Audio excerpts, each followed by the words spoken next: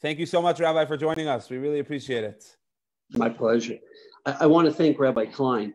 Just One Chesed has made a major difference in many different charities. The reality is what Just One Chesed does is it enables charities to really function in a way that's smooth, where the funding goes to the causes that it's directed, not to overhead. And kol hakavod to Just One Chesed.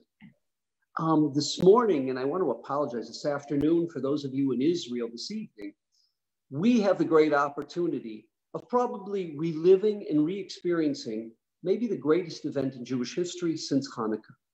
We have not had anything like this in 2,000 years. And you have to understand the events of 1967, June 1967, come in the aftermath of the worst destruction in Jewish history, of course, the Holocaust, the Shoah. And what this event did, not only for Israeli Jewry, but for world Jewry, it ultimately shaped our destiny. We're going to go into every bit of detail before we relive the 6 days of the Sheshet Yamim, of the 6-day war. What we're going to do first and foremost is go into the backdrop. What led up to these events? And I want to go back to 1956. 1956, of course, you're familiar with the Sinai campaign. Those who may not be familiar with the Sinai campaign, just understand this. They did a study in the 1970s. What was the most recognized face across the globe, across the whole globe? The number one most recognized face was that of Muhammad Ali. The second most recognized face was the man with the patch, was Moshe Dayan. What made him famous? 1956. The Egyptians, who at that point were the most dominant Arab nation on the earth, they, along with the other Arab nations, they said this terrible mistake of Jews, of Jewish infidels, having land on land that should be Muslim land, we cannot tolerate this.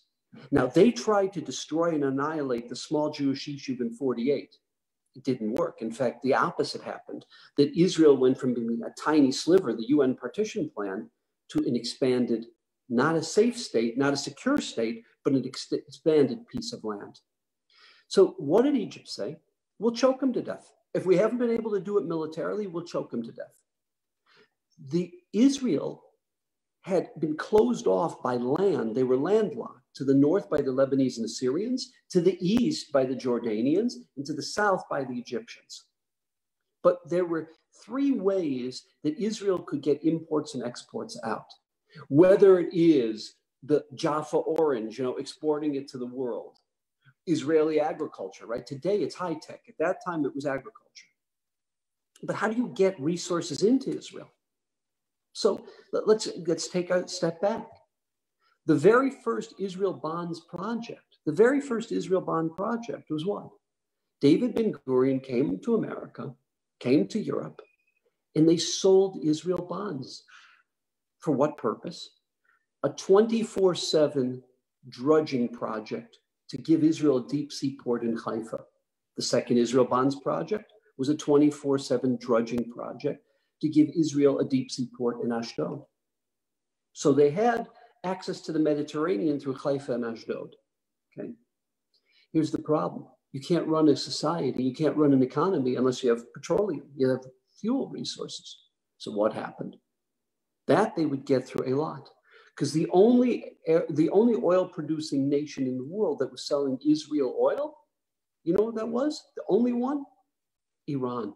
Not the Iran of today, of the Shia mullah, of the most tyrannical reign on earth. At that time, it was under the Shah. It was actually under the Shah's father.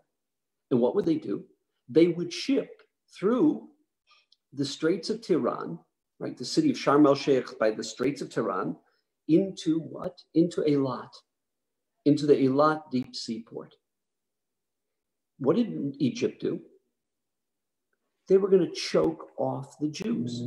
A very narrow strait to get into the Gulf of Aqaba, that very narrow strait, at the Straits of Tiran, they shut it down.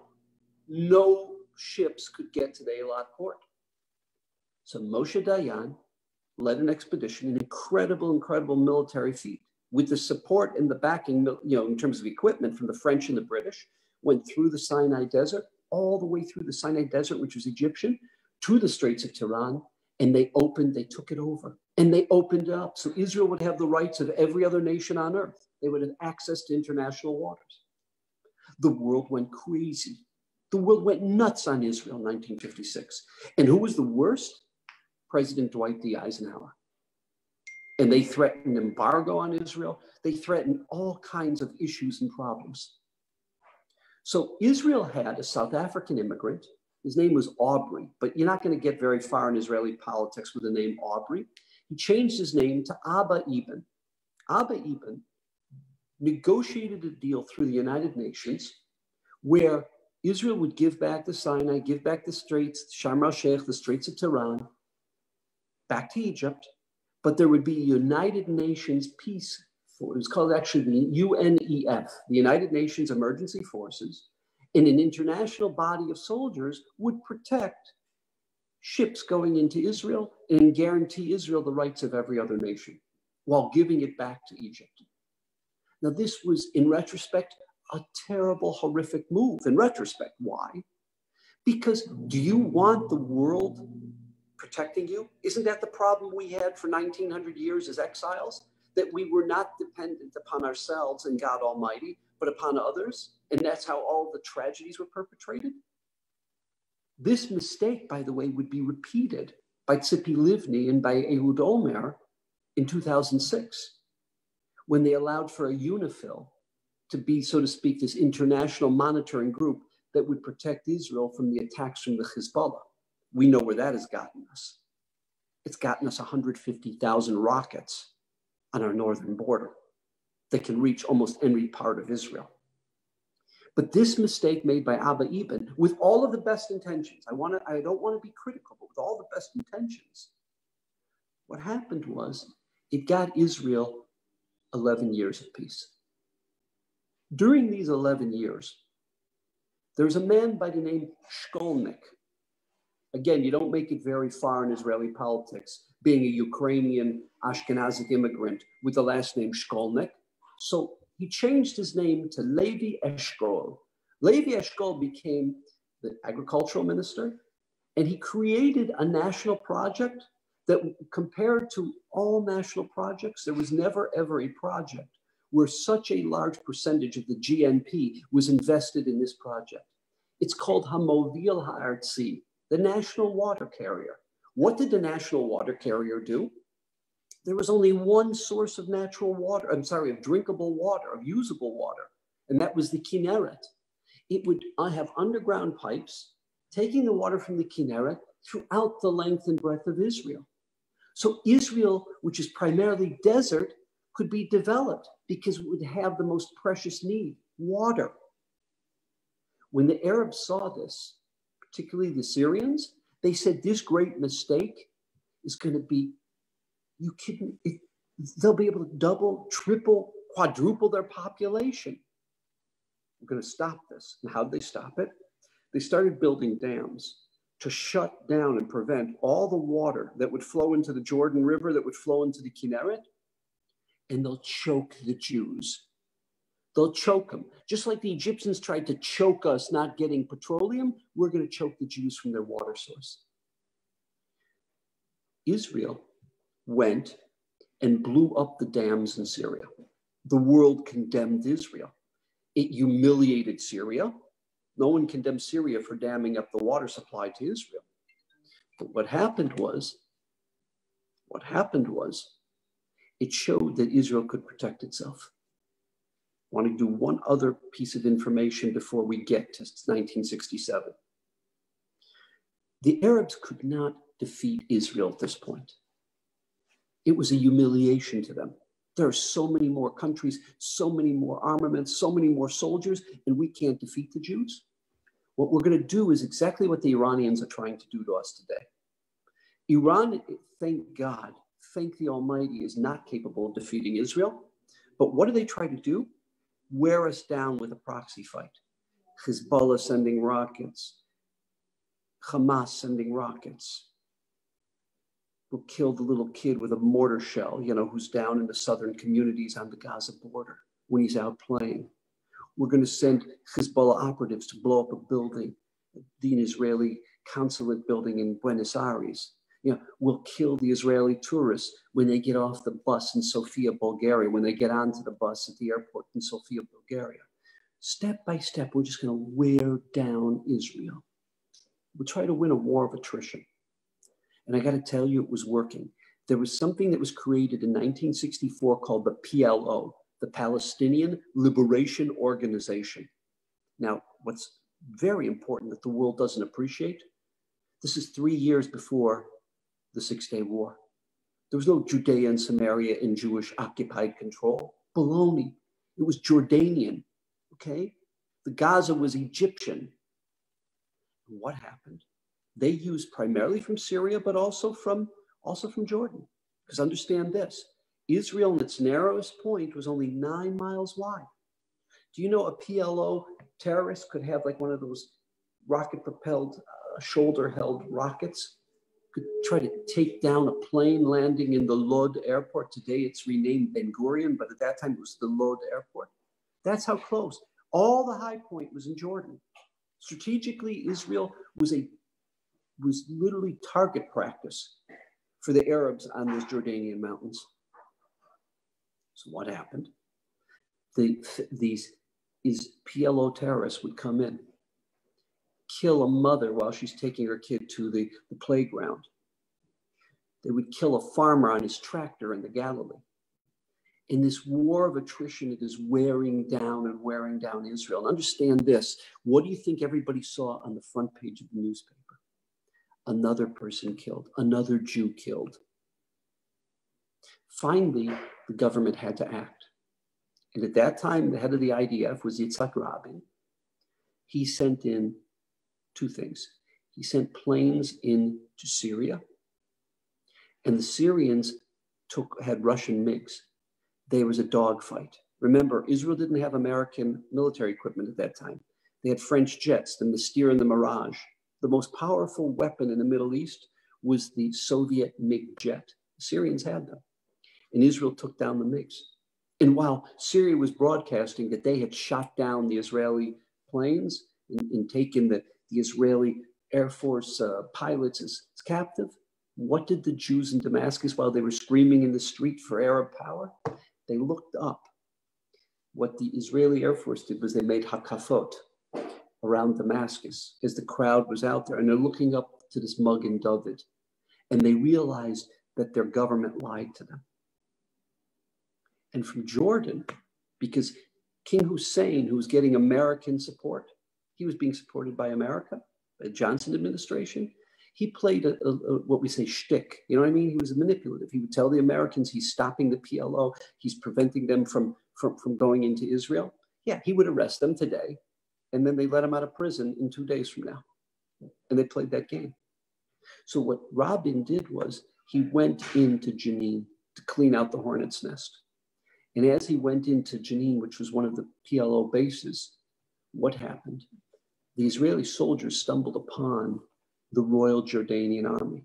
Now, the Royal Jordanian Army, those what we'll call Jordanian military, they were well trained and they were very capable. They were good soldiers. We'll come back to them later. And a major fight broke out. Israel won, but both sides had significant casualties. It humiliated King Hussein because King Hussein's, so to speak, sovereignty and territory was broached. And it made Israel look bad also. It sent a message, you better not mess with the PLO, but Israel got its hands slapped by everyone for doing this. Right? Nobody goes to town against Jordan and Syria for sicking the PLO on these terrorist raids into Israel. But Israel, nothing's changed in 55 years. Nothing has changed. But Israel is condemned for what? Israel's condemned for reacting. And this is all leading up. Okay? Now, while this is going on, that Syria is getting smashed by Israel for allowing the PLO to attack us. Jordan is being humiliated for allowing the PLO to attack us. Gamal Abdul Nasser. There were 2 men in Egypt. Gamal Abdul Nasser. I mean, this is literally, he looked like Omar Sharif, a movie actor. Good-looking guy and a heck of an orator. This guy was an orator, and he would get up. He had a coup, and his partner was General Amir. He was the head of the Egyptian military. What would he do? He'd get up in Tahrir Square, and he'd give a drasha. They'd have the microphones, and you had a lot of unemployment. You had a very poor economic situation. Because one thing about Nasser, he always had a great speech. He was a terrible, terrible administrator, and his government was fairly dysfunctional. And he would rile up these people because it's like every other dirty politician. The people are frustrated with their government for not feeding them, not taking care of them. So you've got to take that anger and that animosity and channel it. Who is the easiest one to channel that animosity at? The Jews. So what was the drasha? And many of you have heard this. We will make the Mediterranean Sea red with the blood of the Jews. It will be flowing red with Jewish blood. The sand of Palestine will be drenched with the blood of the Zionists. And he's giving this drasha. And the people are saying, Allah Akbar. They're going wild. They love it. They love it. What happened? The Syrians are saying, listen, you want to be the big king of the Arab world. You're the big man, huh? We're getting smacked. We're getting slapped by the Israelis. You do nothing. You do nothing to protect us. You just are a big, bad talker. You know what you are? And they start, they refer to him as names. And there's a lot of tension. And Nasser realizes he had overstepped his bounds with every speech and every drasha and no action. And they called him out on it. And they referred to him in some very unkind, ugly terms in Arabic that he had to act. Sometimes you talk too much, you put yourself in a position. And it was worse because General Amir, Gamal Abdel Nasser may have been looked upon as the leader of the Arab world because his speeches were broadcast throughout the Islamic countries. Throughout the Muslim countries, his speeches were broadcast. Okay? But what you have is the Arab world's looking up to him, but he's not acting. And Amir controls the military. Gamal Abdel Nasser can be the biggest talker when the military and all of the sources of power are controlled by General Amir. Gamal Abdel Nasser is totally dependent on Amir. It was like a love-hate relationship. And all of this background is crucial because Amir says to him, you better act. You better act. He forces his hand. Now, the UNEF, the United Nations Emergency Forces, they're the ones who control, supposedly, the Sinai Desert, the northern Sinai, the southern Sinai, the Gaza Strip, the Straits of Tiran, Tiran, going into what? Going into the Gulf of Aqaba, going into Eilat. So they control all of this. Gamal Abdel Nasser, on May 16th, 1967, he calls in the head of the UNEF. He says, I'm giving you 48 hours. 48 hours to get all of your troops out of here. This is Egyptian sovereignty. We don't want foreigners, and for sure not foreign soldiers. And if you don't leave within 48 hours, I will not guarantee your safety. The head of the UNEF, he calls the Secretary General of the UN, a man by the name of Uthant. Uthant was from Burma. And Uthant says to him, pull your troops out. He doesn't want us there, pull your troops out. Now you understand, this violated everything that the French, the British, the Americans, and the United Nations all signed on just 11 years earlier. Abba even said, what is the purpose of an umbrella if when it rains, you close the umbrella? Israel was caught off guard. The world was caught off guard. In fact, the world doesn't even know about it because Uthant, the head of the Secretary General of the UN, he doesn't even call an emergency meeting.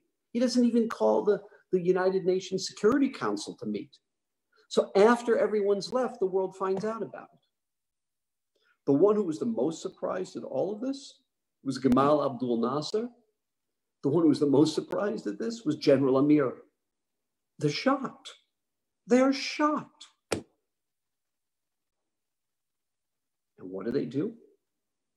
They took 84,000, I repeat, 84,000 troops, because they'd been fighting a war in Yemen against the Saudis. They called up the Saudis and said, look, let's put this whole thing on hold. One thing we can all agree upon, this is our chance to finally remove the Zionists, and we're going for it. Syria pledges allegiance to Egypt. Jordan pledges allegiance to Egypt. And they start sending in 84,000 troops in a week into southern Sinai, and they move their way into the northern Sinai, into Gaza. Israel is in a crisis mode. A crisis mode. Because Egypt alone had 1,700 brand new Soviet tanks, 500 MiG jets, okay? The MiG jet was the most powerful weapon on earth. The MiG jet could have annihilated Israel, Egypt without any help whatsoever.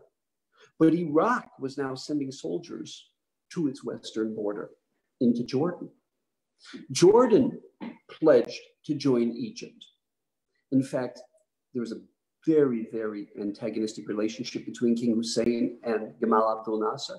Hussein comes and he's greeted at the airport by General Amir to show that they are one. They call it the UAR, the United Arab Republic. What was it united for? The annihilation of the Jews, the annihilation of the state of Israel, the Jewish homeland. This period, starting with May 16th, is the beginning of maybe the most tense period, or one of the most tense periods in the existence of Israel. It's called the Hamtana, the waiting period. The waiting period. What happened during the waiting period?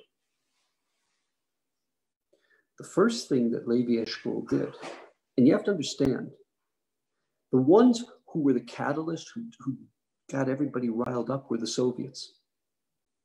The Soviets lied to the Arabs. Now, the Arabs could have found out on their own, and Israel said, we will show you. But the Soviets lied to the Arabs that Israel was building up troops on the Syrian border. They were going to invade Syria.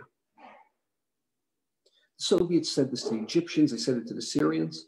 And even though there were no diplomatic relations, Israel sent messages all across, okay, to the Egyptians, to the Syrians, to the Jordanians, that we only wanted peace. And in fact, that year on Yom Ha'atzmaut, which was always a military component to the parade. Think about in Israel, the Yom Ha'atzmaut parade. They toned down. They held off, showing off their military equipment. They had the B'nai Akiva and they had the other youth groups doing the flag dances. They wanted to totally calm this thing down. And what did the Arabs do? They totally misinterpreted it. They said, you know why there's no military equipment at the Yom Ha'atzmaut, at the Israel Independence Day parade? Because it's all on the border, being prepared to attack us. That's why. They sent Abba Eban, who at this time was the foreign minister. They sent him 3 places to meet with Charles de Gaulle. And remember, France is the primary provider of military equipment to Israel. They sent him to France, to England, to Prime Minister Wilson, and then to the United States. And we're going to get into Lyndon Baines Johnson and Secretary of State Dean Russ. We'll get into that in a minute. So what happened? He comes to Paris to meet with de Gaulle. Prime Minister de Gaulle says to him, don't you dare attack them first. Don't you dare attack them first. If you do, like he used his finger, he lectured Abba Eban. If you disobey my orders, you'll never get forget about a French plane or a French tank. You'll never get a French bullet. Abba Eban said, we didn't start this. We didn't start this. And if they attack us first, we may not survive. What about what you signed on to in 1956? You were the one who encouraged us to open up and give Israel the rights of every other nation. Right now, we're back to 1956. The Egyptians will not allow any ship into the Gulf of Aqaba. They've closed down the Straits of Tiran. They're trying to choke us. You signed on to that. What did de Gaulle say to him? That was 1956. This is 1967. What did he mean? That was 1956. This is 1967. Today, oil meant a lot more to the French economy, and they were dependent upon Arab oil. And not only that, France didn't want to start up with the Soviets because Russia was controlling the military. They were the military advisors. They were the ones providing munitions. They didn't want to go stand up against the Russians, the Soviets, because that's what Egypt was. It was another battleground for the Soviet Union. That's what Syria was. He walked out of there humiliated, Abibin. He went to England, and Prime Minister Wilson was very kind to him and very nice to him, but England could only give him nice words, wouldn't back him. And then he went to America. Now understand this. JFK was no friend of Israel. I know he says he was, and I know we think he was. The reason that historian Michael Oren shared with me, the reason that David Ben-Gurion resigned is because the first time Ben-Gurion met with Kennedy, was probably the first time that he met directly with an American leader, was in the Waldorf Astoria Hotel in New York. And Kennedy said to him, we know you have a nuclear plan there. We know about the Mona. And you've been lying to us. And what you've been showing us is not the whole story. And I'm going to tell you this. You either come clean with this and you play with us, because the big issue for JFK was nuclear, not proliferation, but deproliferation. You either come clean with us, or if you don't, there's going to be embargo on you, and there are going to be consequences. When JFK was assassinated, Lyndon Baines Johnson was the Senate Majority Leader originally from the state of Texas. LBJ becomes the vice president, not someone beloved by the Kennedys, but they needed him because he represented the party. And what happened? LBJ made a statement. It was true. He said, John Fitzgerald Kennedy was a friend to the state of Israel, a good friend. Today, you are getting an even greater friend. He said that to American Jews. The American Jews were very supportive of LBJ, and he had a good relationship with them. LBJ had one problem in 1967. You know what that problem was? Vietnam. Not only did he have no support in Congress and Senate from the Republicans, he didn't even have support for another military campaign or military aid from his own Democratic Party. Remember one thing about LBJ. He doesn't run for re-election in 1968 because there's no way he would have won. He may not have even won his own party.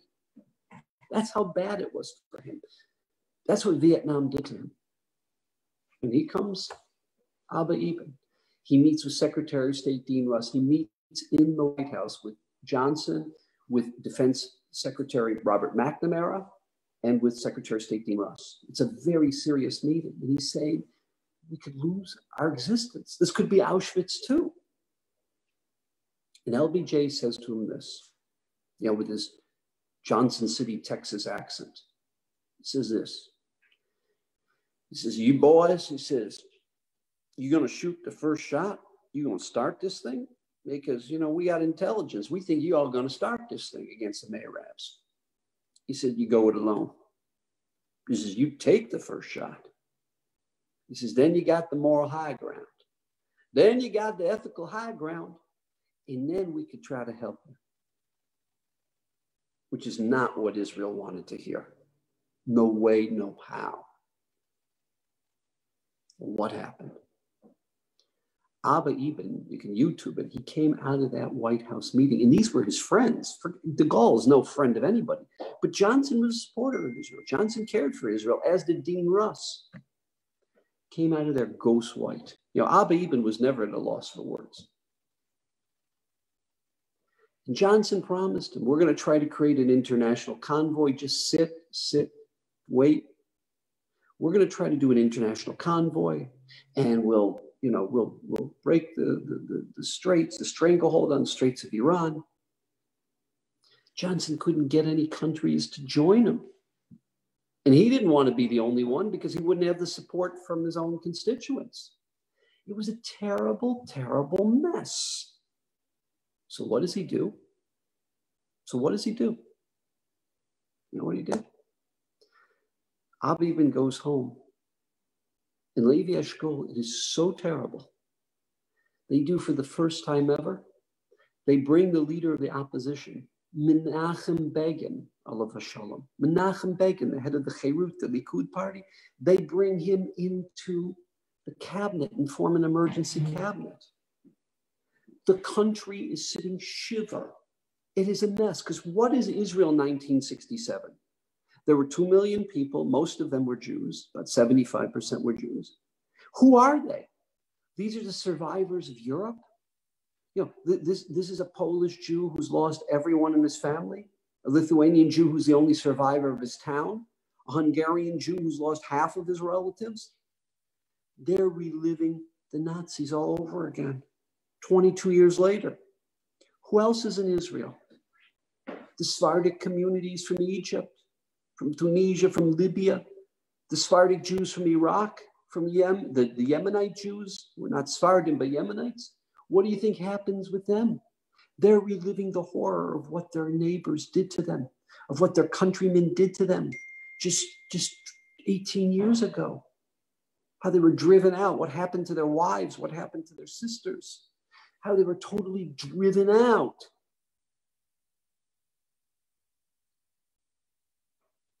They barely escaped. Many of their fellow Jews were killed. And they're listening to Nasser. They understand Arabic. And they're listening to Gamal Abdel Nasser talk this way. The country is traumatized. The country is digging graves all over the place. Kibbutz Be'eri, which is in the south, 10,000 graves. I'm sorry, what I said was wrong. 30,000 graves. 10,000 graves are dug in parks. Every park in Jerusalem and Tel Aviv, there's a requisition of that land. And it's used for massive graves. Chief Rabbi Unterman took out of his own money a full-page ad in the newspapers saying, Al tityaesh, people don't give up hope. We have Avinu Shebashamayim, Eila v'recha ve'eila v'susim. Right? They rely on their military power, which was far superior to Israel's. But we rely on God. Don't give up. It was terrible. Every able-bodied man was sent down to the south to the Egyptian border. By this time, there were 130,000 Egyptian troops in the Sinai and in Gaza. Israel was a very small army. There were 264,000 in total who were part of the army, but the large majority, 75% of them were miluim. These were reservists. These were fathers. These were milkmen, kibbutznikim. These were professors. These were doctors who a couple weeks a year went on miluim, but had been out of the army 10 years, 15 years. Every able-bodied man. The colleges had finished their classes in North America and in Europe and in South Africa. Jews from all over the world were coming to milk the cows on the kibbutzim, to deliver the mail, to fill the role that the men who had all gone down to the south for battle were leaving. And this hamtana keeps going because I'll tell you what happened. There are two opinions here. The general staff is the only group in all of Israel that's not in depression, that's not in depression mode. The general staff says, listen, and you should know this, think about your business or think about your company. We all do strategic planning. Hopefully we all do it and do it well. What happens if we lose this customer? What happens if we lose this source of income? What happens if we lose our supply chain? How do we function and how do we stay alive as a business? So what did they do?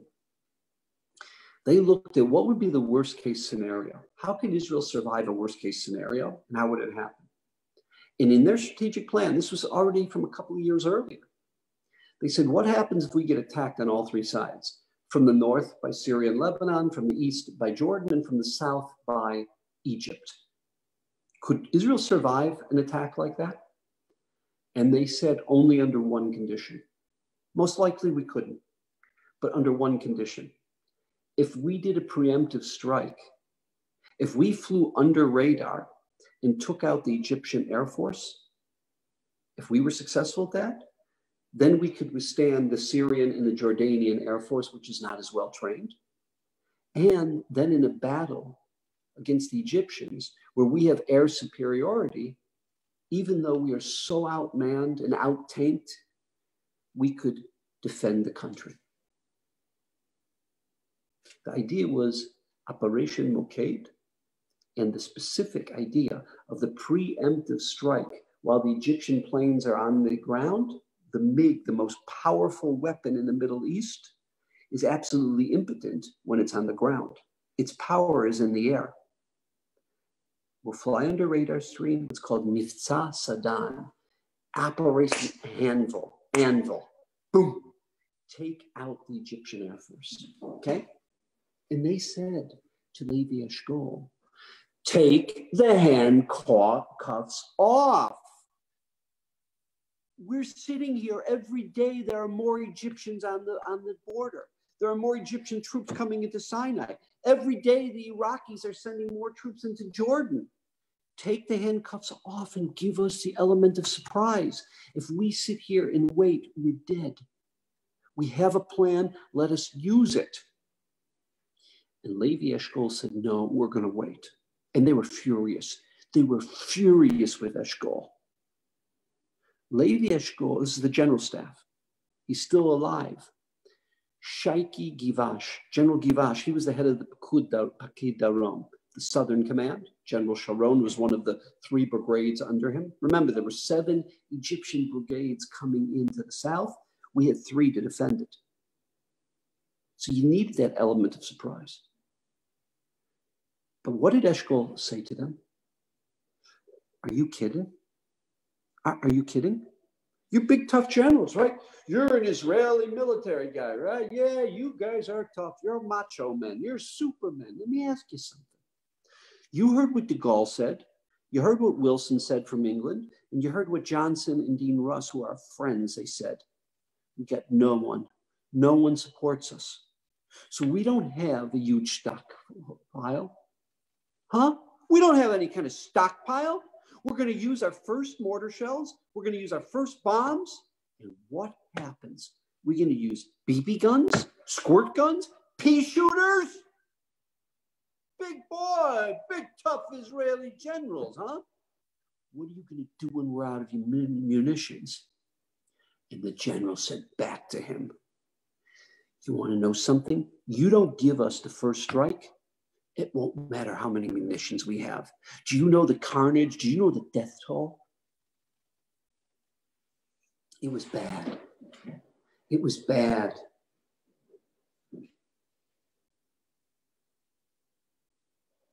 He got on the air because I said to him, you got to uplift the spirit of the country.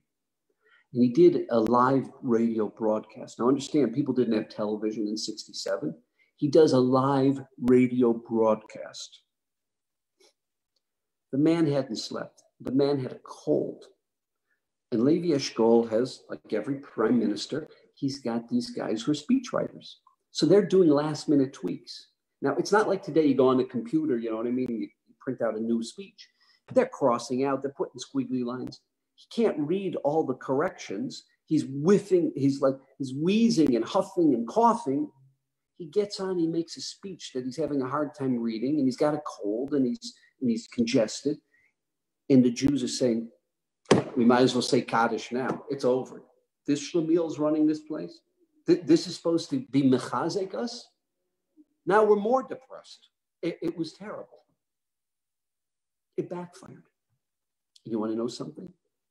They had no choice to do so. It's not something they needed. This was not necessary, but it was done for psychological reasons. They brought Moshe Dayan, the man with the patch, the man they all hated. None of them could stand him. He was the smartest guy in the room. He let you know he was the smartest guy in the room. He was a guy you couldn't figure out. He was a chess player. He was a character. But one thing, the population out there looked up to him. And they felt if Moshe Dayan is the minister of defense, you know what? We got a chance. And they did that just to bring up the spirits of the people. Do you understand across the world, Jews never gave charity like that before or since. The money that was raised for Israel in May and June of 1967, it was incredible.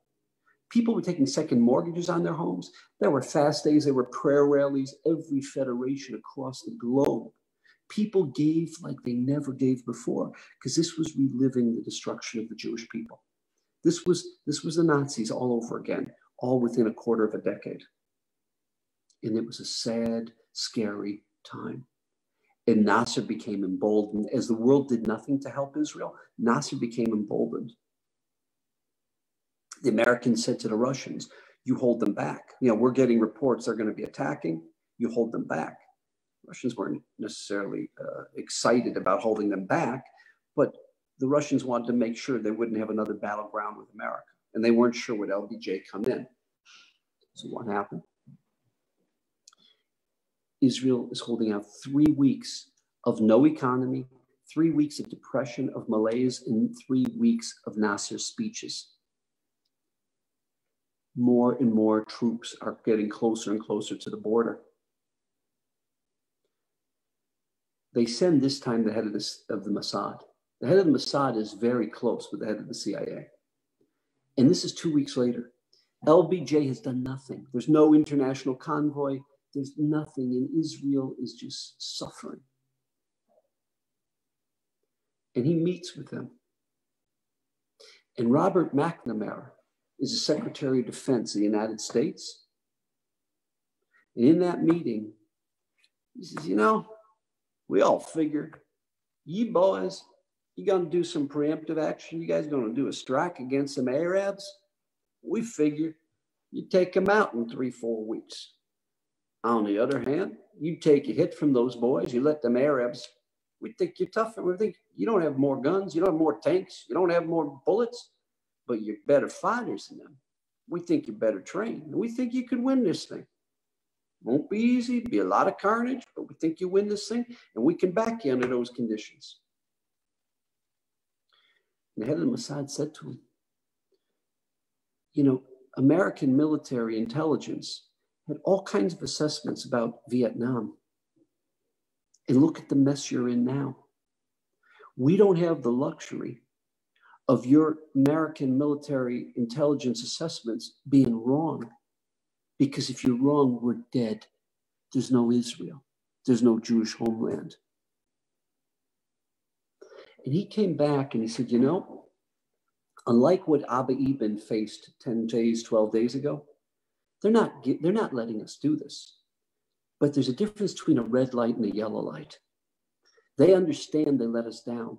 And they understand that they didn't do right by us. So they can't say go for it. But there's a difference between no with kavana and no. And this was a no that didn't really mean no. It was a yellow light. He returns on Shabbos from Washington, and they plan the preemptive strike for Monday morning, June 5th, 7:45 a.m. There are basically 2 airstrips in Israel. In the Galilee, in Emek Israel, the Jezreel Valley, Ramat David, and in the south. Every plane, with the exception of 12 Israeli jets, is going to take off 7 o'clock from Ramat David, 7:15 from the Negev base in the south. They're going to fly under radar, incredibly dangerous. They're going to fly under radar, and here's the goal. We take out every landing strip except one, Sharm el-Sheikh in the Straits of Tiran, because if we're successful, we need to land Israelis Israeli paratroopers there. We need to land supplies and troops there. Everything we're taking out, and they had incredible intelligence. They knew the same mistake that America made in the Philippines, which is why the Japanese slaughtered us in the Philippines. Our Air Force, the Egyptians made. They didn't have a constant system of Egyptian jets in the air. They all went out and did their early morning run. They came back for breakfast.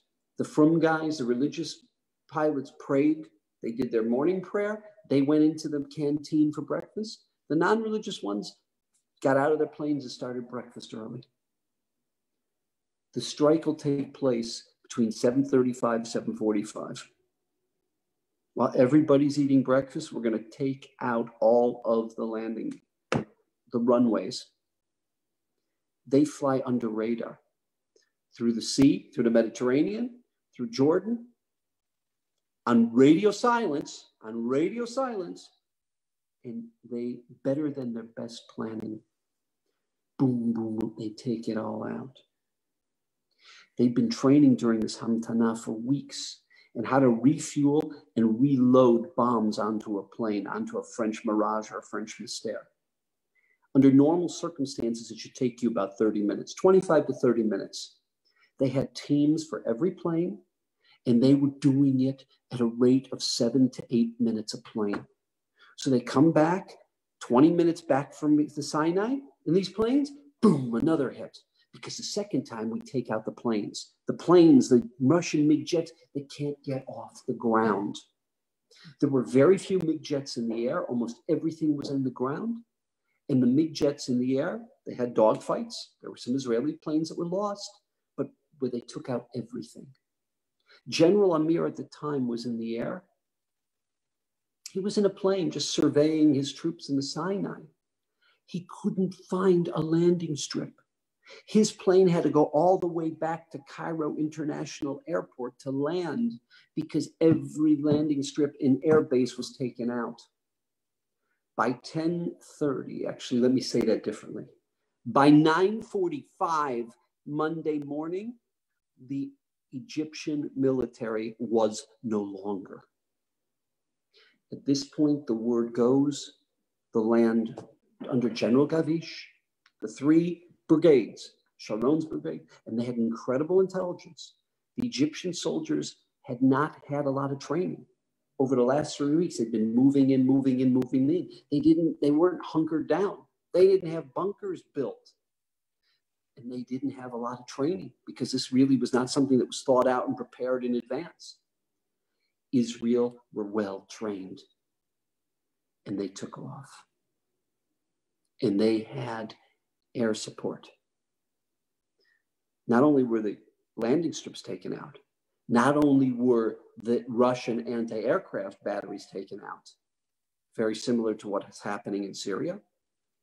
Now those Egyptian tanks that far outnumbered Israel, if you're a plane from the sky, it's target practice. They're dead ducks. Boom, boom, boom. They are dead ducks. And that's what happened. And Israel goes.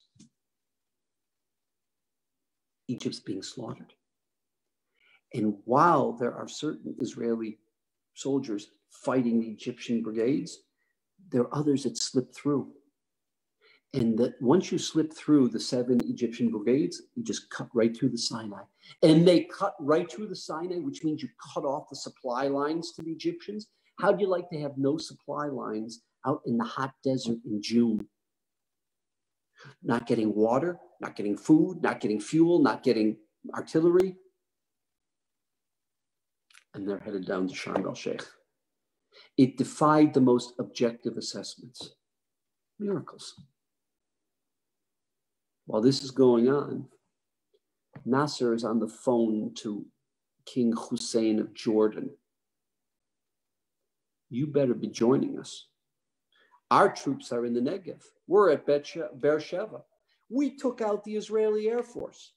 We broke through their lines. We went through the Negev desert, and now we're in Beersheba.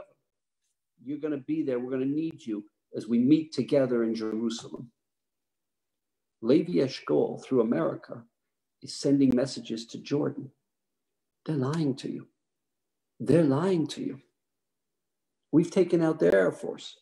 They're getting slaughtered right now. He's setting you up for a battle. We don't want to fight you. We don't want a war with you. Please back down. Don't attack us. And Nasser's going crazy. Where are you? Where are your troops? We're waiting for you. You're King Hussein. Who are you going to believe, huh? You going to believe the stinking Jew? Or are you going to believe your fellow Arab? When your fellow Arab is lying through his teeth, making a fool out of you. So he was scared that if he didn't take action and join like he promised and he committed to, and they had Egyptian generals, with his royal Jordanian forces, he was afraid he'd have insurrection. He couldn't stand in the Arab world. And he believed Nasser. Biggest mistake this guy ever made. Now, stop for 1 second before we start with the battle for Jerusalem and Judea and Samaria. Just 1 second. I left one fact out I want to share with you, which is part of the miracle of the story. Every week, now that there's one command, a United Arab Republic, there's a connection between Jordan's forces and Egypt's forces. And they know that Israel is doing a very good job of wiretapping. So instead of having wiretapping, what do? They change the codes. They change their codes of communication every Saturday night. Well, the Jordanians, Saturday night, we change our codes every week, once a week. You know what happened? The Egyptians didn't change the codes. So when these jets were flying over Jordan into Egypt, the Jordanians notified Egypt with a different system of communication because it's a new code system than the Egyptians were using. And the Egyptians didn't get the message. They didn't understand the message. That was a miracle. Go back to Jordan. Jerusalem is a split city. The Jordanians have barbed wire. No Jews been allowed to the holy sites since they drove us out in 1948. The west part of Jerusalem is Israeli. The east part of Jerusalem is Jordanian. You want to take the city? You have to control the two high points. The high point to the south, you all know, is Has Promenade. Armon HaNetziv. What's Armon HaNetziv? That's where the UN High Commissioner's post was. The high point to the north is Har HaTzofim, Mount Scopus. 10:15, the Jordanians attack Armon HaNetziv. 10:30, the Jordanians attack Har HaTzofim. Har HaTzofim is supposed to be neutral territory. Israel very smartly, secretly was sending soldiers and sending equipment there to have a force there. Now, who do you have in Jerusalem? The whole army is down in the south to try to stop the Egyptians. Who do you got in Jerusalem? Reservists. That's it. The Jerusalem Brigade in the north, the Har-El Brigade at Mount Scopus, and in the middle of the city, the 55th Brigade. Many of you have read Yossi Klein Halevi's book about them. Many of you know the famous Rabbi Yoel Ben Nun was a member of them. These were paratroopers, top Israeli soldiers, but these guys, they'd been out of the army. They were reservists. That's who you had. You didn't have many soldiers for Jerusalem. So the Har-El Brigade in the north, the Jerusalem Brigade in the south, not only did they defend the city, not only did they defend the high places so that the Jordanians cannot come into Western Jerusalem and kill all the Jews living there, they actually win those battles and they fend off the Jordanians.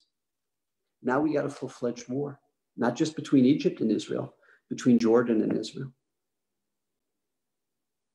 Israel is successfully winning. The bloodiest battle. Now keep in mind, there were 788 Jewish boys who were killed, Jewish soldiers who were killed in this war. 182 fell in the battle for Jerusalem. A huge amount died because of the hand-to-hand combat. The bloodiest battle of all, which you know, is Givat HaTachmoshet, Ammunition Hill. It was a bunker controlled by the Royal Jordanian Army. late Monday night through early Tuesday morning, it was about a 4 or 5 hour battle. Went till about 2:30 a.m. It was a bloodbath. You had hand-to-hand shooting in trenches.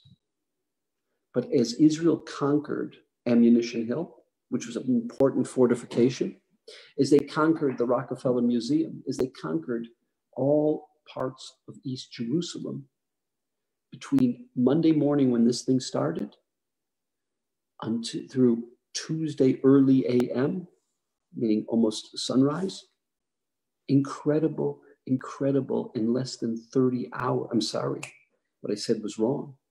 It was less than, 10 a.m. In less than 20 hours, Israel had conquered most of Yerushalayim. But Moshe Dayan said, we're not going to fight for the old city. We're not doing that. Very simple reason. I don't want World War III. How would you love for us to conquer Har HaBayit, the Temple Mount, and then you don't have 4 Arab nations. You'll have the whole Arab world against us. I'm not doing that. This started out as a defensive war. I understand what the Jordanians are doing to us is wrong. 2 men, Menachem Begin, who's part of the minister without portfolio, part of the emergency cabinet, and Yigal Allon. Now, Begin is a Jew. Begin's a real Jew with a sense of Jewish history, Jewish knowledge. Yigal Allon was a socialist, but he had Jewish history and Jewish knowledge. They came Tuesday night to Levi Eshkol. Eshkol may be a part of the Mapai party, which is, socialist from a political point of view. But Levi Eshkol grew up with a Jewish education. He grew up in a religious home in the Ukraine. And they said to him, God will never forgive you. Jewish history will never forgive you. Allon didn't say God. Begin said that. Jewish history, you have the opportunity to after 2 millennia, after 2,000 years of us being refugees, to return to our holy city, and you're doing nothing? Are you crazy? We're fighting against the clock. They're already trying to shut us down at the UN in New York. And they shook Eshkol. Can you not understand you're in a position of Jewish destiny? And Eshkol called an emergency. This was Tuesday night. He called an emergency cabinet meeting, 7 a.m. in the bunker of the Knesset, because the Jordanians were still shooting, lofting. They were trying to blow up the Knesset. So they went into the bunker below the Knesset, and they had an emergency meeting. Dayan is such a chess player. He watches it. Everybody agrees. We must take the Iratika. We must give us once again access to the Kotel. To have Har HaBayit B'Yadeinu, Yerushalayim, that's our capital. That's the capital from the time of Avram Avinu, from the Akedas Yitzchak. That's what David established as the first capital. How can we not? After being gone from there 2,000 years, how can we stop? So as the votes went around, Dayan saw he was going to lose. He voted yes. So you all know the story. General Uzi Narkis blows the gate in Shar Arayot. And the paratroopers go in. They didn't know Yerushalayim. By the way, the fighting in Yerushalayim was so bloody. You had guys that the first guy would go around the corner. He would be shot at by a Jordanian sniper, more often than not being killed. But he would take the bullets. They knew where the sniper was, so the second and third guy could go around the corner and shoot the sniper. You had guys throwing their bodies over barbed wire so the second and third guys could get through. These guys were incredible, and they hadn't had much sleep in the last 2 days. Wednesday morning, they come in. The old city, all white flags. The Arabs have white flags up. There are a few Jordanian snipers. And they ask them, where's the Har HaBayit? And the Arabs take them. And they come up to the Har HaBayit. Now understand this. That's the high point. For Yoel ben Nun, who grew up learning the Mishnayos of Masechta Tamid, of Masechta Midos, and he appreciated what the Har HaBayit was, the Beit HaMikdash was. This was incredible. The first Jew on this spot since the time of the Romans. This was incredible. They took with them a woman came to them early in the battles on Monday, and she had what looked like a shmata. You know what it was? It was a 19-year-old Israeli flag. It was a flag that's all she could take with her. She lived in the old city of Jerusalem. And she brought that flag crying to them. She says, I was one of the last to leave when the Jordanians drove us out. Please take this flag with you when you come in and you liberate and you emancipate that which was, the majority of Jerusalem was Jewish inhabitants. Throughout the Ottoman records, Jerusalem was always a majority of Jews.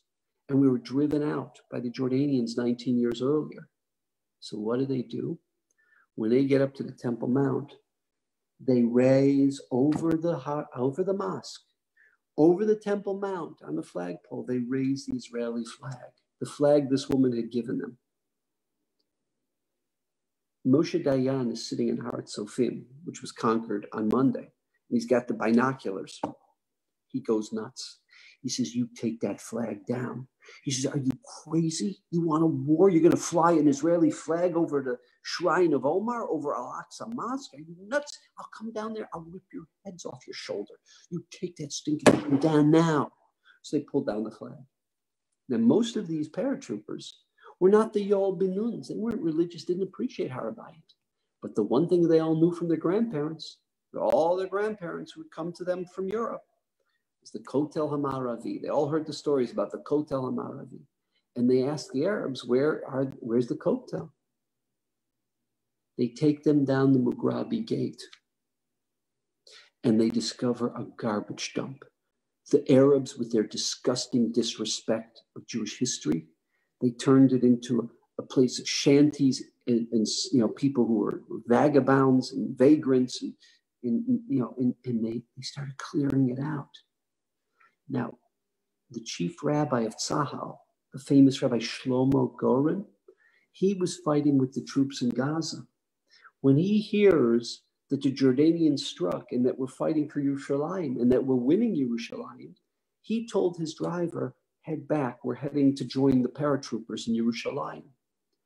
Their jeep was shot at by Egyptian soldiers. It was called the Palestinian Brigade. That was a brigade the Egyptians had in Gaza. His driver actually died from his wounds. Goren drove the jeep the rest of the way.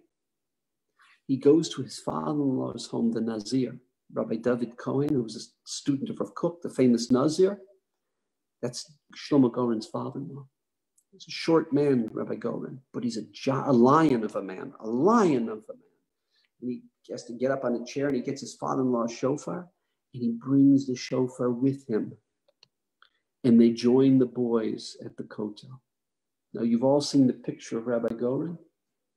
The backstory is this lion of a man was so overcome, he couldn't get a sound out. He was a great Baal Tokeah, great shofar blower. He couldn't get a sound out. What does he do? He gives the shofar over to one of the boys who blows it. He recomposes, and he takes these paratroopers, and they say Kaddish for their brothers, their fellow brothers in arms, who have conquered the city of Jerusalem with their lives, who have given their lives. And you can see the JNF redid Ammunition Hill. It's all there in Givat HaTachmoshet. And what they do is they say Kaddish together, and they're crying. And they say Shechiyanu V'Kimanu, and they say the Hallel. It's an incredible moment. Most of these guys were not religious, but he taught them how to pray. It was an incredible moment for them. You've all seen when Moshe Dayan wrote a note and put it in the Kotel.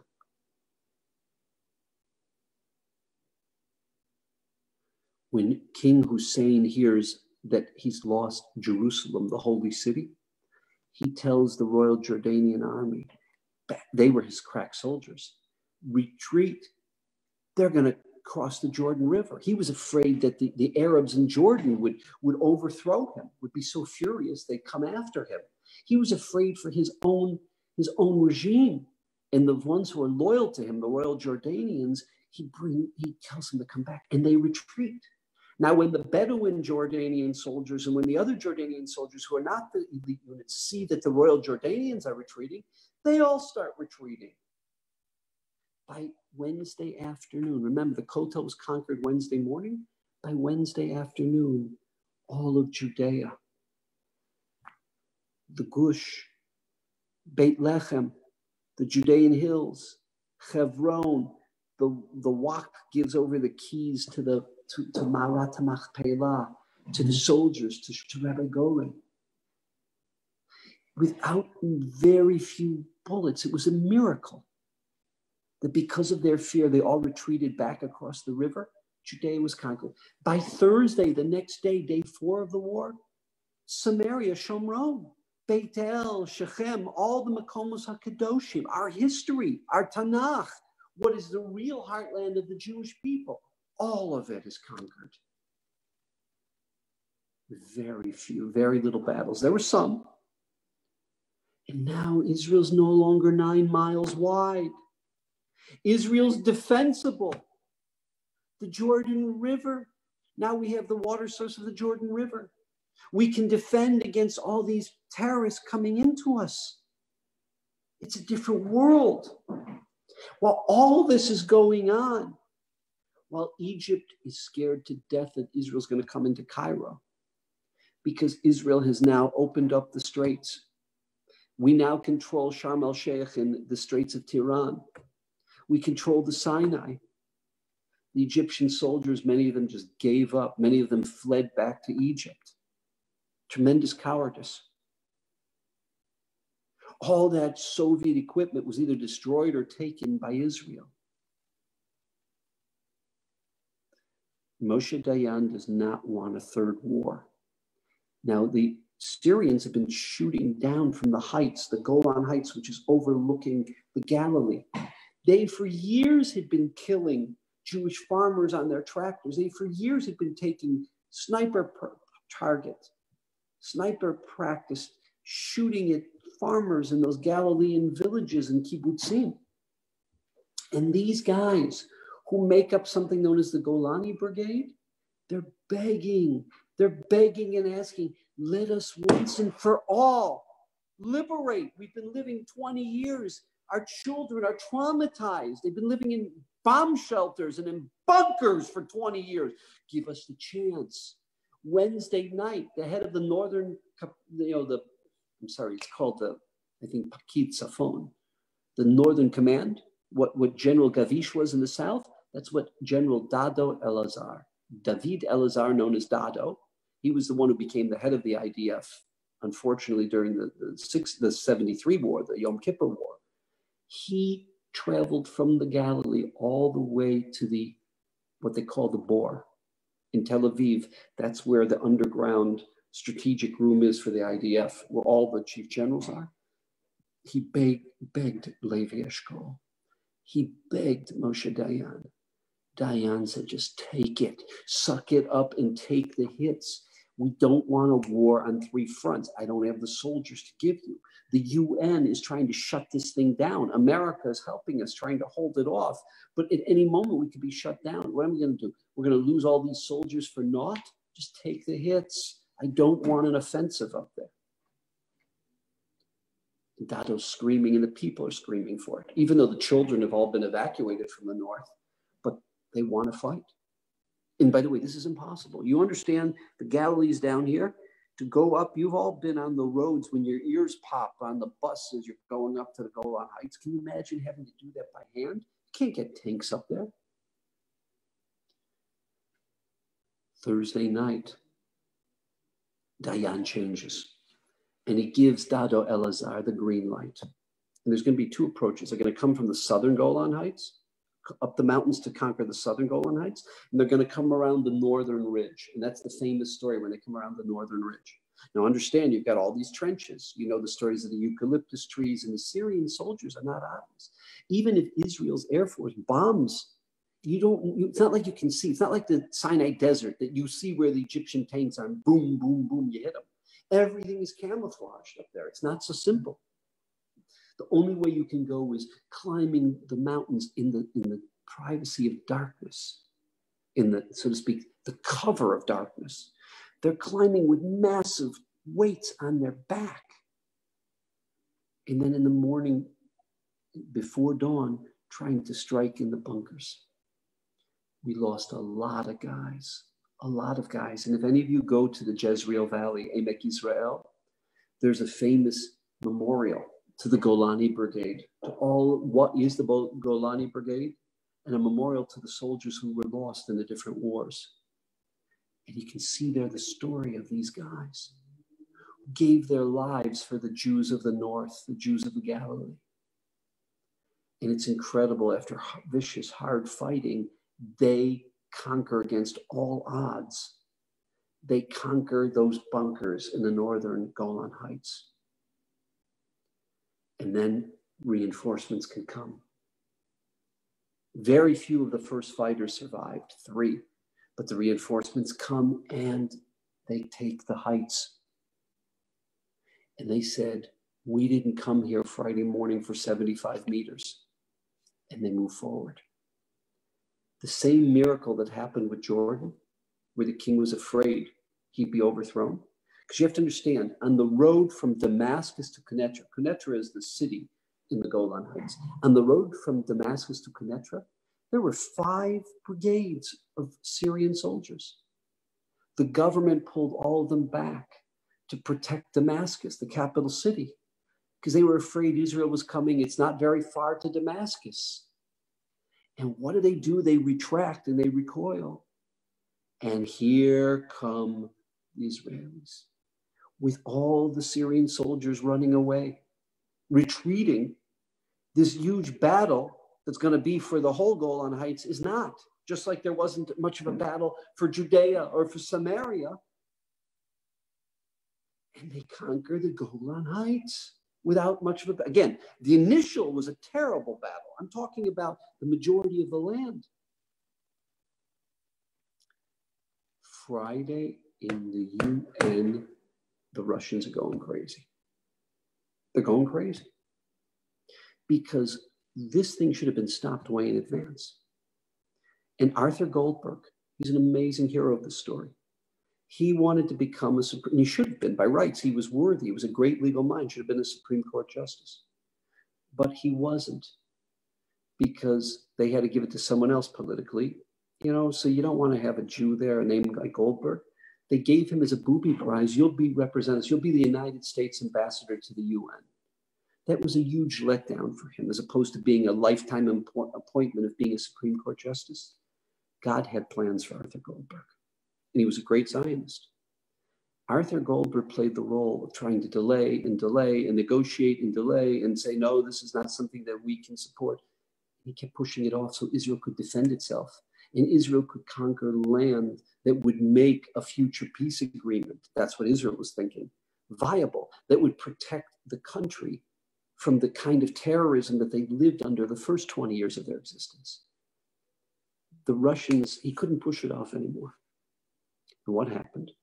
He expects that it's going to be a ceasefire. The Syrian ambassador gets up there and says, there's not going to be any ceasefire. Ceasefire? Are you kidding me? They're going to give back every stinking inch and every stinking centimeter they took. And then the Egyptian ambassador goes on.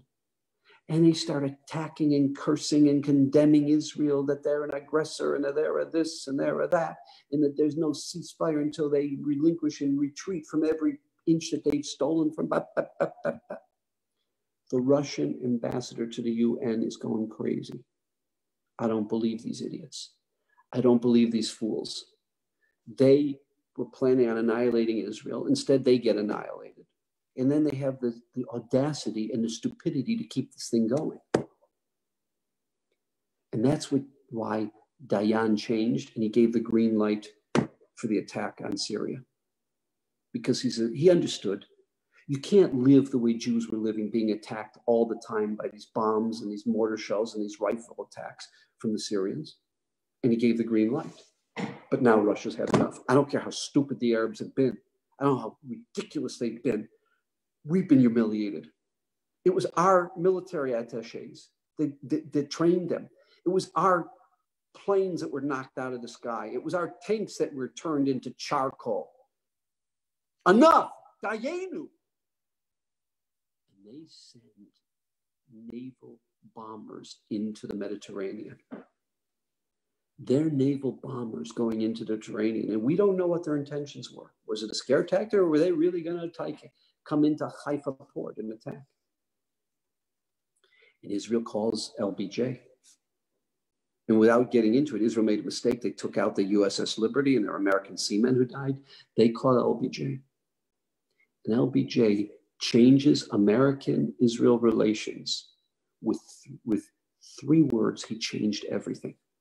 There are 2 3-word statements that are some of the most famous in Jewish history. When Mata Gur, the leader of the 55th Brigade of paratroopers, the reservists, when he gets on the line to Moshe Dayan and he says, Har habayit biyadenu, Har habayit biyadenu, the Temple Mount is under our control. Those are the most famous 3 words that any Jew has said in the last 300 years. Har habayit biyadenu. That was on Wednesday morning. This is Friday. And LBJ gets on the line to the Admiral of the United States Navy. And he says, Admiral, this is the Commander-in-Chief talking. This is President Johnson, your Commander-in-Chief.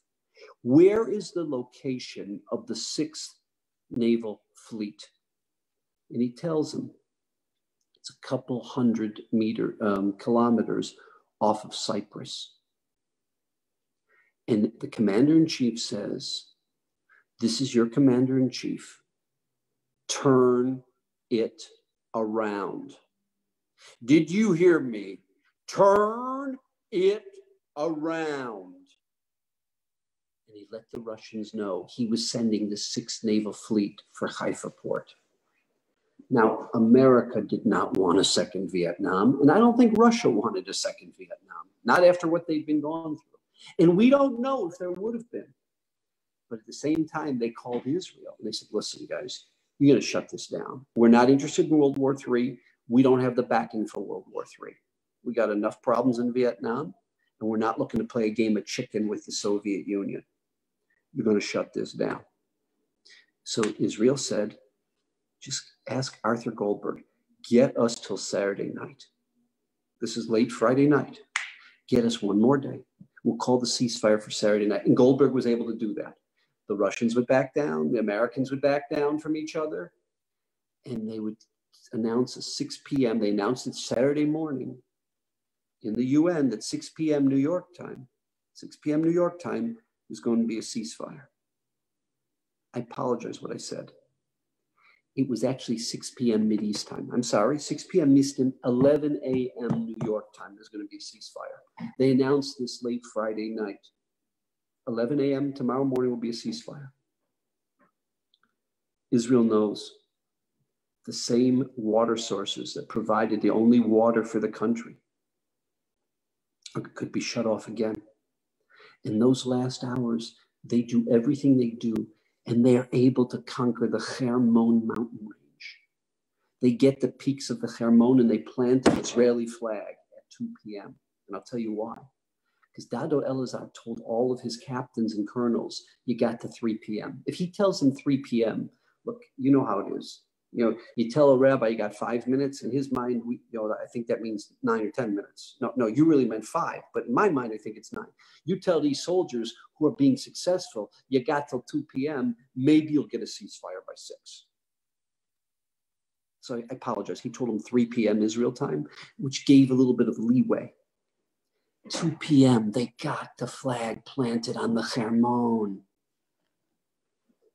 Never again will the Syrians be able to dam up our water supplies and choke us off at the Banyas and choke us off at the Chizbani like they did before. The Banyas and the Chizbani are ours. We can have water to give our people. The war stopped at 3 p.m. Israel stopped. They didn't go further. Israel was 3 times the landmass it was 5.5 days ago. All of the holy sites, all of everything that shaped the Jewish people, all of Jewish history, we now had access to. For the first time, could we say, and by the way, you spoke about the first time, it was the first time in 2,000 years in the annals of all of human history, in the annals of all of human history, the first time that after 2,000 years as refugees, as greeners, as exiles, a people had returned to its holy site. Prime Minister Netanyahu was a real sense of Jewish history. He has a sense of history that not every Jew has. He says, we were Israel before 1967, but it wasn't Jewish. There was no Beit Lechem, there was no Jerusalem, there was no Hebron, no Shechem, no Beit El. For the first time in 1967, Israel became the homeland of the Jewish homeland. Jewish history was not in Tel Aviv. It was Jerusalem and Beit El and Shechem and Hebron and Beit Lechem. I heard many times, actually I shouldn't say this, I heard a person twice, he said it to me. Natan Sharansky said, you don't know what 1967 was to Soviet Jewry. We hated ourselves. We were discriminated against. You had to have Ivrei on the Hebrew, Ivrei on your identity card.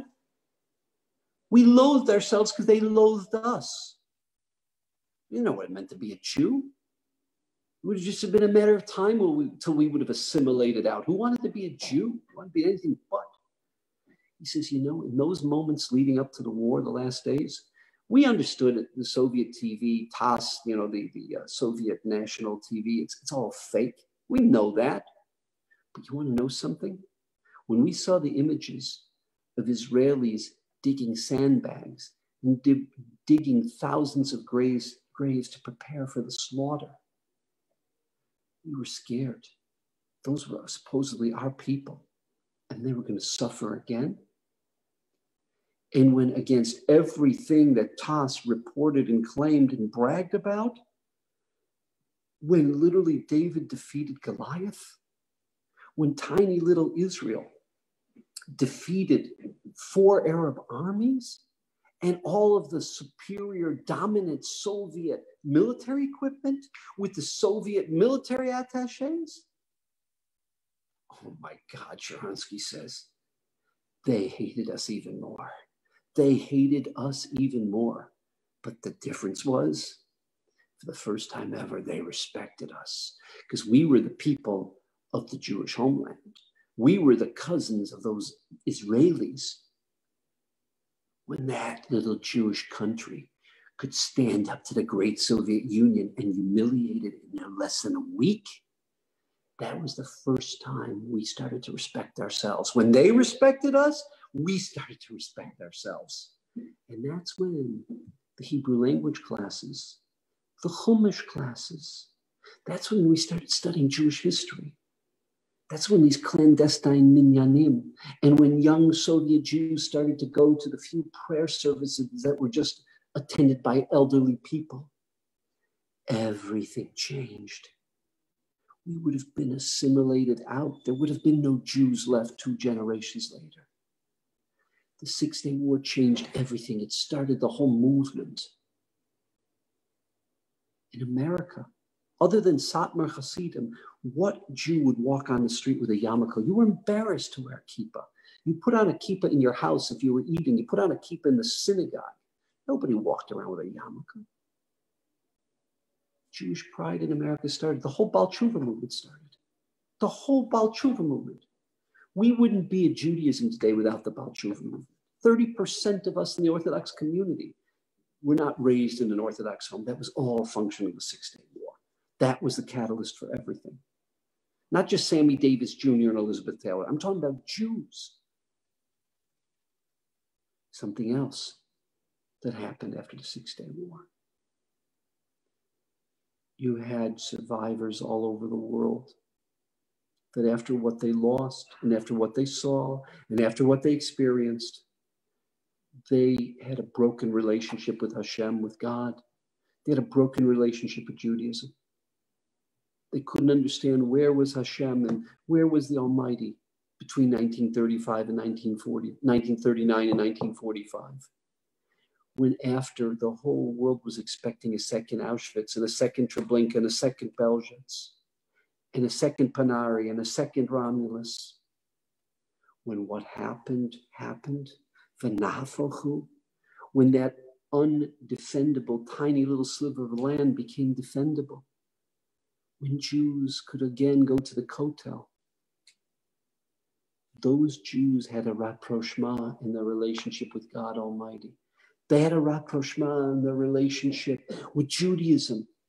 There was a whole transformation, a whole turn that took place in Canada and South Africa and America and Western Europe. And Jews returned to God and to Judaism. And you know why? Because when they started going to Israel, the highlight became Friday night at the Kotel. In Yeshivot started, Rav Bina started this, Rav Aaron Bina. He started it. I apologize, Rav Aryeh Bina, Rav Bina's father, Rav Aryeh, started with Yeshiva at Kotel. And one by one, the old city became a Makom Torah. Tens and tens of female, of seminaries for women, of yeshivas for men, of Bali Tshuva yeshivas, of Esha Torah. And the highlight of every trip to Israel was going to the Kotel, was that Friday night dinner in the old city. And then when Rav Amital and Rav Aaron went and established the Gush Yeshiva, and Jews started to settle Judea and Samaria, which was the homeland of the Jews historically from the time of the Bible. That small little country of 2 million citizens. Today, only 50 some years later, 53 years later, it's over 9 million, 75% are Jews. It was that war that enabled Judaism to expand, Jewish people to expand, a population growth in Israel. That 6 days, the Jews saw that the God of Hashgacha and the God of history is there. The Jewish blood is no longer cheap. The Jewish blood is not something that can be strewn all over the place. And it opened opportunities religiously, spiritually. It opened opportunities politically. It opened opportunities in terms of basic safety and security in the homeland. No longer will the high places be a vehicle to shoot down a plane going into Ben Gurion Airport. No longer will the high places be used as a source to attack us in the valleys. Now we control the high places, the Jordan Valley. In Israel, the Israel of our fathers and our progenitors and of King David and King Shlomo, the Israel of Rabbi Akiva, the Israel of Ezra. That's our Israel.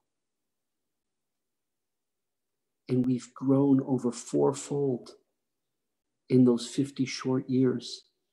And the demographers expect us to be over 12 million by 2050. We need a place for those Jews to live, to settle. And this is the heartland of our country. Those 6 days, we've never had the hand of God so apparent since the time of the Hanukkah miracles, where the Ma'atim defeated the Rabbim, where the Tahorim defeated the Tameim. And God blessed us, every one of us, to live in a world in the aftermath of this story, in the aftermath of this nace, in the aftermath of the rebirth of the Jewish people. That's what those 6 days in June gave us. Today we celebrate the liberation of Yerushalayim. We celebrate the return of our people to its ancestral capital, to Eretz Yisrael Hashlema, to the restoration of a Jewish people after 2,000 years. I ask of you one thing.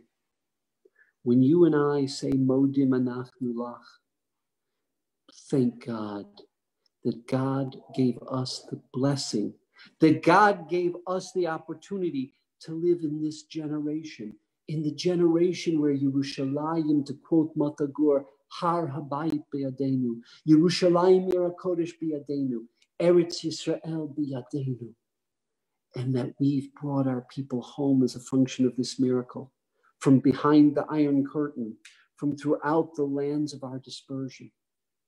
And once again, Israel is the heart and soul. It's the foundation and center of Am Yisrael. And no other place like Israel has the Torah of Israel blossomed as a function of this miracle, exploded as a function of this miracle, that the Jews and God have been returned, restored to our home, Eretz Yisrael. Thank you. And Yom Yerushalayim Sameach, Chag Sameach, and thank God that we live in this generation.